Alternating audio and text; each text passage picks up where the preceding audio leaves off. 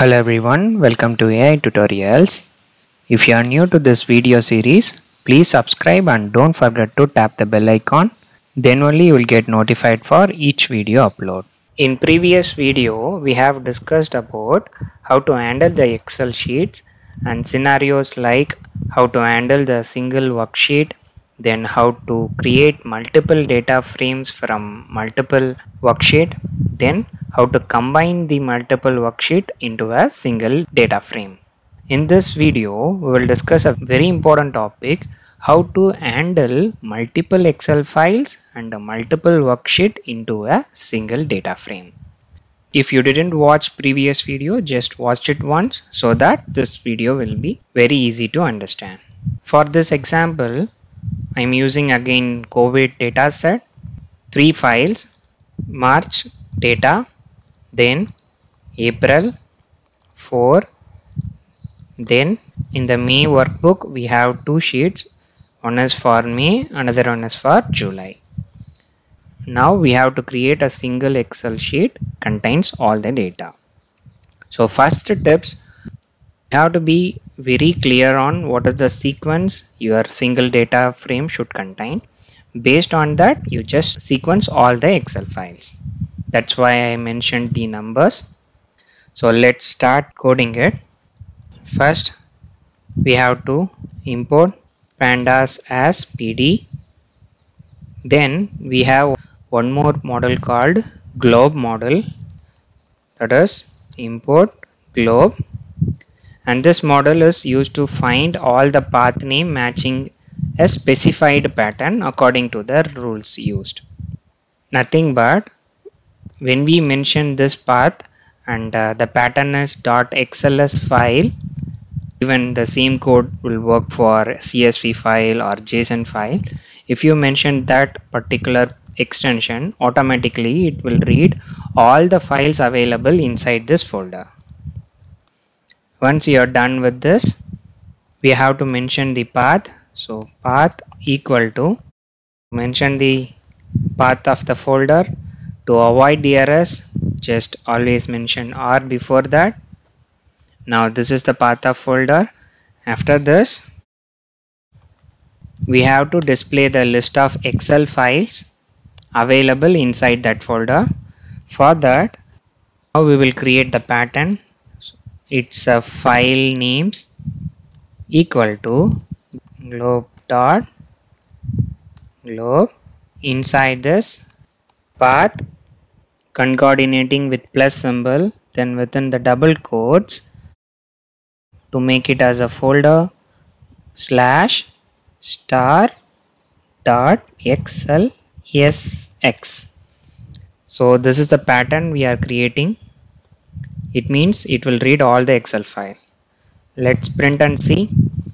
Inside this folder we have 3 Excel file, India, March, April and May. Within this May we have 2 sheets. Now we can able to read all Excel files. The next step is we have to initialize the empty data frame. I think video number 3 I have already explained how to create empty data frame. Here we are implementing that code.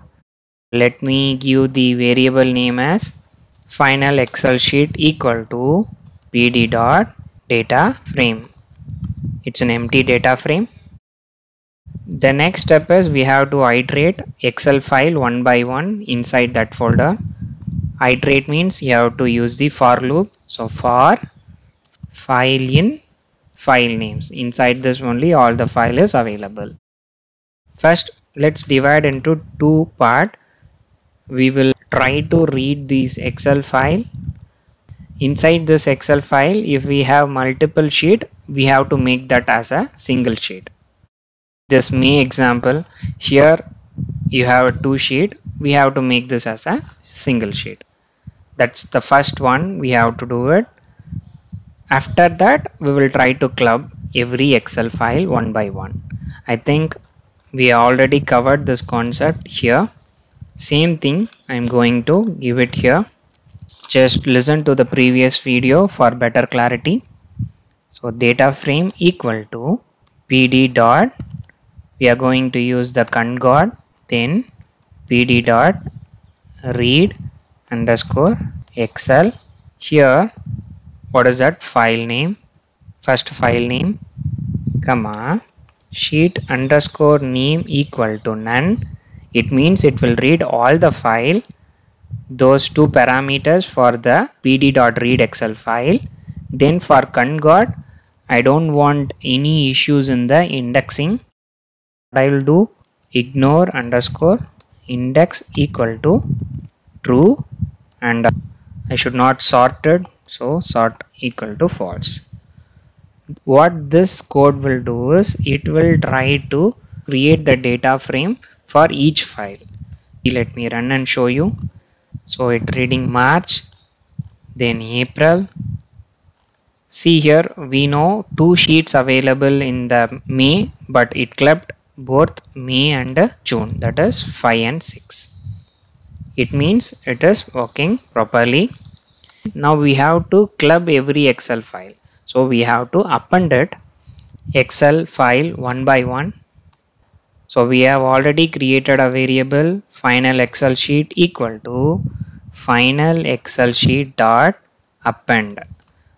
Initially it will be empty. First time when it run, it will take the March value. Second time it will take the March plus April. Third time March, April, May, June. Like that it will keep on append for every iteration. So appending the data frame, then ignore index equal to true. So we are done with the coding. Now let's print and see.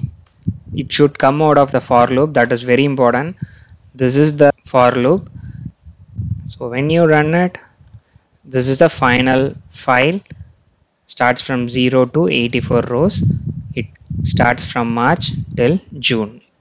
It means it clubbed everything into a single data frame. 85 rows, 5 column. This one we use it a lot.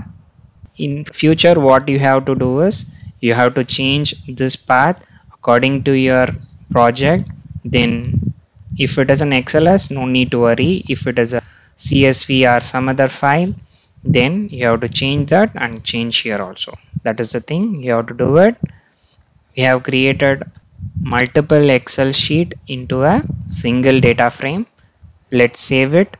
For that, dot to Excel, give the path. So the path is COVID final.xls and index I'm making it as a false. So execution completed. See here, it created the Excel file. So it created a single sheet starting from March, April, then May, June. All these three files and multiple Excel files and multiple Excel sheets converted to a single Excel sheet or single data frame. Hope you got a very clear picture how to do this. This is a very important code. We definitely use this a lot. I have already uploaded this code to my GitHub. Just download and use it according to your project. If you are satisfied with this course content, just like this video. That's the end of this video. Thanks for watching. Happy learning.